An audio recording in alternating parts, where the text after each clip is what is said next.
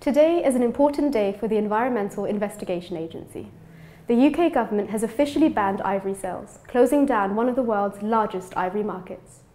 More importantly, it is a critical day for elephants, whose dwindling populations are threatened with poaching to feed the ivory trade. If implemented and enforced properly, this new ban will help protect this incredible species.